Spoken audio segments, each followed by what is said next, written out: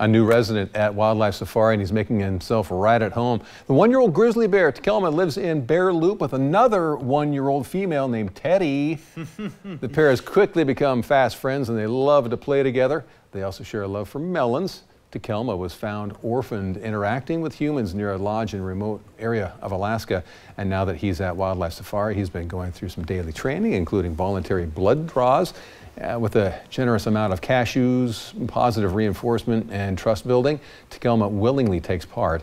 But bringing Takelma to Wildlife Safari was made possible through the generous sponsorship of the Cow Creek Band of Umpqua Tribe of Indians. Now, the tribe gave him the name Takelma, derived from Takelma, meaning those along the river. I think we need to let him know, if he doesn't already, this is a blind date. Do you think? They're both one-year-olds.